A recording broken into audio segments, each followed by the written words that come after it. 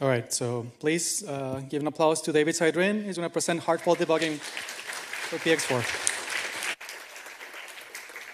Well, I want to say thank you to everybody that's here in this room, because I realize how much we all depend on each other and how we further this project, and it is really wonderful to see everybody here. My background is that I'm the owner of a company called NSCDG, and I've been doing embedded systems for 35 plus years. And I got involved in PX4 during, I guess it was the end of 2015, when Lorenz reached out to me and he said that he needed somebody to help with NutX integration. I think I just finished loading the last thing. And what he was looking for was bringing PX4 up to using current NutX. It was about 2 years in the arrears of where upstream NutX was at the time. And I got involved in the project and I started learning. I knew nothing about drones. I knew nothing about flying. There's a joke that, you know, all that I have is on my desk is the hardware. I don't have propellers. I don't have full systems. But I work with typical manufacturers bringing up their initial hardware and porting PX4 to different processors. And one of the ideas that Lorenz had was that he wanted to make sure that if anything happened in the air, we had the ability to log it. And if there was a processor fault or a bug in a driver or a bug in the OS, we wanted to know where exactly that occurred and how to track it down. And he came up with a really genius idea, which was if we could store this information after the crash in the non-volatile memory of the processor, we'd have the ability to get that information after boot when things were sane again in the environment. So that was the birth of Hardfault logging. Now, does everybody know what Hardfault logging in PX4 is? Show of hands. Okay. So Julian went through something and he was showing you val grind and call grind and you know how to find bugs in GDB. If they get past that point and they make it onto the hardware, we have a probability of a few different situations that can occur. One of them is actually executing an invalid instruction because we've vectored through a table that got corrupted in memory. Another possibility is dereferencing a pointer that's pointing to null, which happens to be address 0, and a processor detects that and faults. That type of fault is called a hard fault. There are many different types of faults that you can get. Let's see, I gotta get a mouse over there.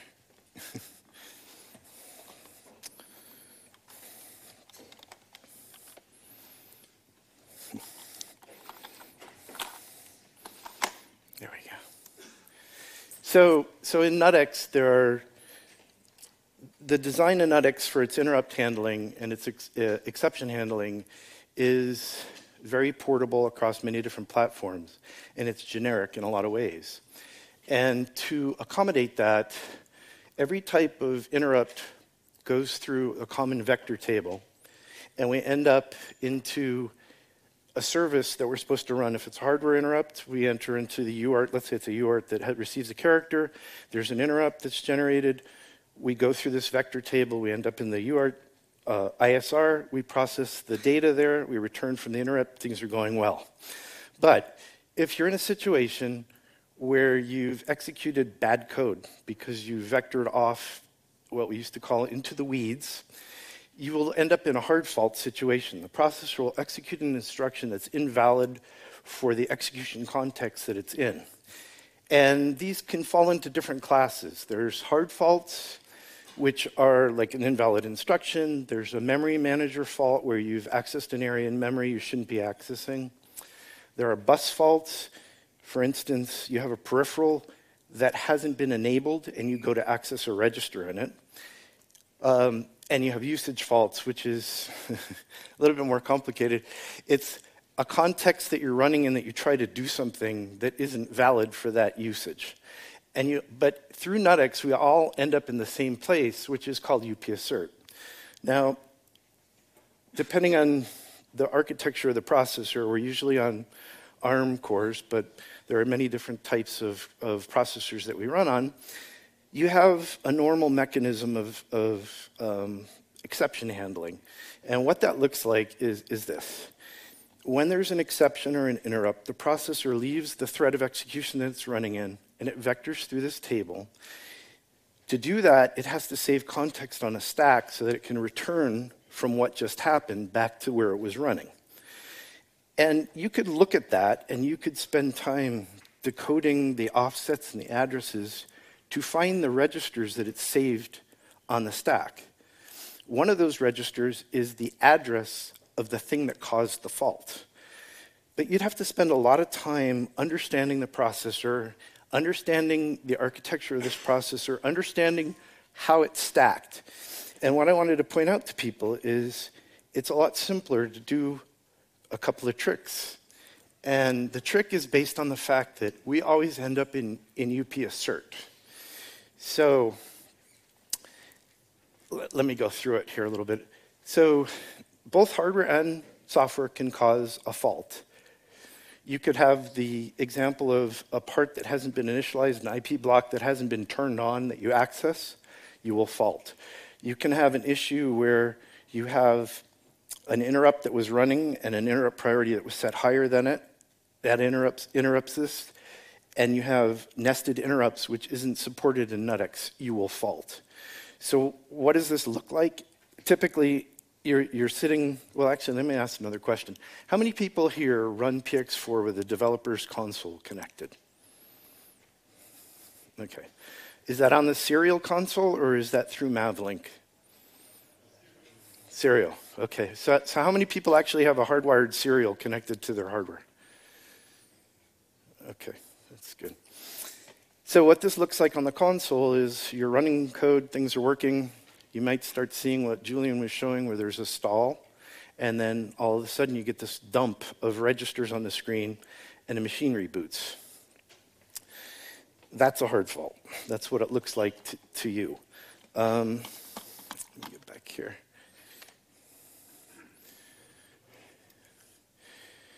There's different levels of complication when you have a hard fault, and the debugging is equally broken into two categories, the easy to find ones and the hard to find ones. I was talking to somebody the other night, and I said the easy to find ones are 4 hours, 2 hours maybe. It's pretty simple to figure out what caused it. The hard ones start to get to 1 to 2 days. When you're into a week of debugging in a hardware debugger, you know you've had a really hard problem, right? So we'll start with the simple ones, and we'll talk about why they're simple. They're repeatable. Every time you run the code, it crashes, always crashes in the same place. You can almost debug this from looking at the console output. But there's an easier way. So I gave you the example of executing a pure virtual function. So does everybody know what a pure virtual function is in C++? Does everybody know what that looks like in assembler? Okay. So what that boils down to is it can be a call to something that will execute an invalid instructions so that you get a fault, or it will call exit and give you a reference to where the pure virtual is invoked. But ultimately what it is it is and it's kind of syntactically indicated that way in C++, that it's set equal to 0. If you're running on real hardware and it doesn't have exception handling in C++, that's going to end up executing at address 0, which is a hard fault. So those are easy to find. If you look at it from the more complex point of view, you have a task that's running here, and it's allocated a buffer, but it miscalculated its address references to that buffer, and it's writing down here in somebody else's stack space. Well, that process may get suspended, and while it's suspended and it's sitting out waiting to run again, its stack got overwritten, and on its stack was a this pointer to an object that it's going to manipulate. When it comes back, you now have junk or 0 in that address. When you dereference that pointer, you will also crash. So what happens is every one of these things leads to the same place in the execution path, and they give you the same results on the screen. You have to ferret out what the cause is. So the way we do this with the hardware is we started with, when I started working on the drones, I would get different boards from different manufacturers with many different connectors on them.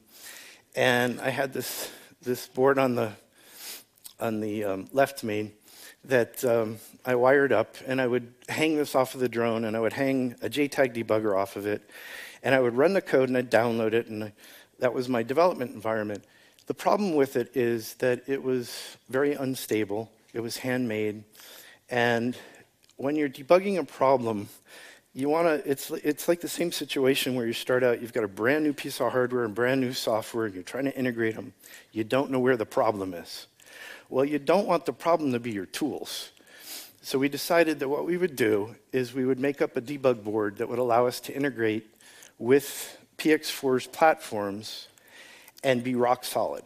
And one of the things we found over time was that the old way that we used to debug, if you remember version 2.4.6, you had two connectors on it, one of them that went to the debugger, one of them that went to the console. The console was connected to an FTDI cable. If you plugged in the FTDI cable and then you brought the system up, there was a voltage that was backfeeding into the board, and it would raise the voltage high enough on the SD card that it would brown it out. So you'd boot, and you'd get an error that your SD card wasn't mounted. So how many people remember popping the card out and plugging it back in and then popping the card in and recycling the power and having to do that to get their SD card to work again? Is there a show of hands? Okay, it's happened. So one of the features that we added to the board was isolation to allow no backfeeding of voltages from the debugging environment back into the target. And over time, we had two connectors on there. We have we now have quite a few connectors on there because of different hardware platforms. The first connector on the board, that's the board closest to me, is the interface to the V2.1 hardware. And it's a really fine cable. The next connector that's on there is for all the targets that support the drone code 6-pin connector. But prior to that, there were some parts that were fabricated, boards that were fabricated, not realizing what the specification for the connector was. So we'd receive boards that had the next connector on it. And then finally, NXP Flight uses an 8-pin connector with a reset signal, which is one of the recommendations on the drone code site. And if we look at the last connector that's on there, that's the new V5X debug connector that's defined. And it adds some features, it adds some features where we have actually hardware trace that I think Scott had mentioned, so that we can do full code coverage and profiling in hardware. So without any other delay, let's talk about what it takes to debug. When I started, which was a long time ago, in this industry, it took a desktop full of equipment to do what we can do with a $20 part nowadays. You'd have to go in and you'd have to tell your boss, I need a budget of $15,000 to buy this piece of equipment so that we can find this really hard problem we're having that there's no other way to solve it. And you ended up with this huge system. You had to bring it up. They had one of the best features about it was there was this thing called a hardware verification. So you'd plug in the ICE. It was actually called an ICE back then, and a lot of people, when I'm talking to them about JTAG, I call them ICEs because it's what I remember, which stands for in-circuit emulator. The reason they were so expensive is they had to produce special silicon with the bond out to be able to get to the internals of the processor to be able to do what we do with the $20 part. So the barrier to being able to do hardware debugging has dropped significantly. Every one of the PX4 PixHawk platforms supports hardware debugging and a hard console on it. And I would, if you're seriously developing and you want to get to the root cause of problems, the fastest way to do that is through the hardware console and with the JTAG debugger. So let's look at this. So what I'm going to demo here is the, if I can close this.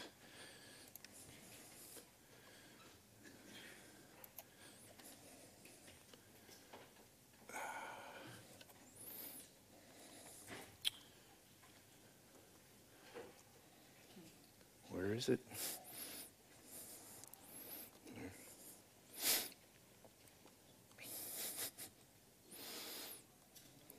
No.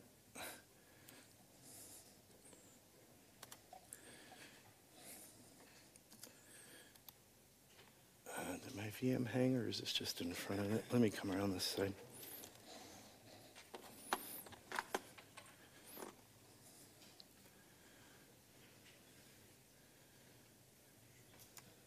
There we go. How many are you familiar with the ARM MCU Eclipse plugin? Okay, that's good. Good. So to me, this is where I started to say at the beginning I was kind of taking issue with it's hard to debug on hardware, because in this environment, you're debugging on hardware and it looks just like you're running GDB in the simulation.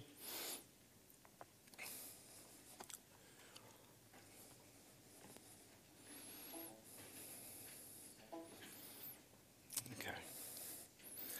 This is going to be a little bit trickier because of honey.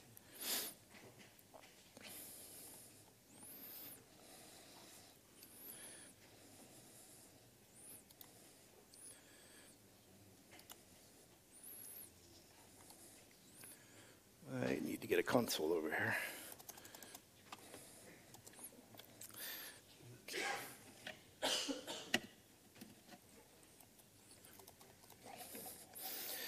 So when the Hardfault logging was built, part of it was a command to test it.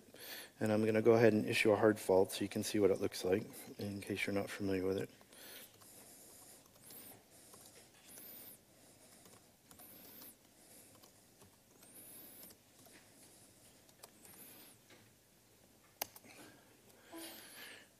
Okay.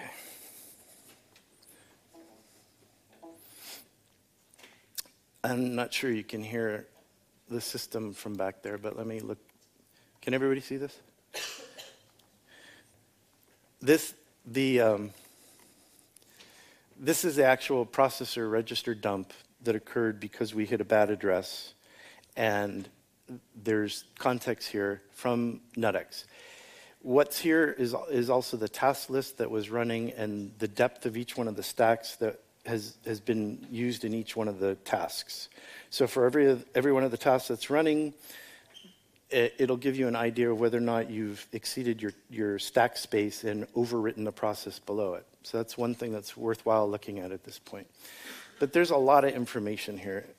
Okay, there's a lot of information here, and it's kind of hard to interpret it. But what's really simple to do is come in here and set a breakpoint on UP Hardfault. Now, earlier I was talking about how complicated the different architectures are and what the stack looks like and figuring out how to unwind it. And this is the trick that I'd like to share with you. It's not easy with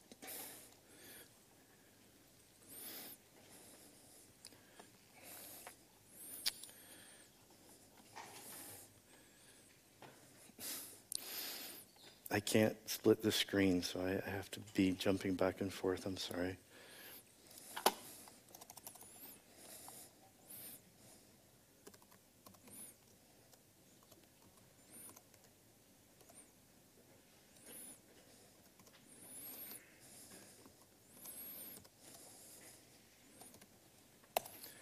Okay. We're in the debugger. We've stopped. We're at the Hardfault handler. We want to know, how did we get here? So you've got a build. The build runs. It runs for maybe an hour, and then it crashes. All you do is you set up the JTAG, you place the breakpoint on the Hardfault handler, and this is where the magic comes in. You go to the registers, and you have to understand a little bit about the processor and the architecture, but basically, the link register is used to return to the previous frame when you're returning from a call. So what we do is we grab the link register, and we drop that back into the PC. We switch ourselves into instruction stepping mode, and we step. If I can see which thing it is here. Yeah. Okay, so we're stepping assembly code and C code at the same time. The reason we're stepping in instruction mode is because it's uninterruptible. So we're already in an interrupt, so we're probably not worried about really taking another one. But what we're doing is we're stepping through the handler, and you'll notice that, let me get back to here. That instruction was the return. We just returned to the code that actually caused the hard fault. And in this case, it's due to an undefined instruction. The undefined instruction, when you look at it, is because the compiler is smart. It knew that I was trying to take 1 and divide it by 0. And instead of putting that floating point math in there and creating all the code that was needed for it, it replaced it with an undefined instruction. So it's this simple, is to place the breakpoint in Hardfault and step back in instruction mode until you exit the interrupt handler and you're at the line of code where your problem is in your code. And that should save a huge amount of time in debugging a serious hard fault. It will take you right to the source line of code where the problem exists. Thank you, David.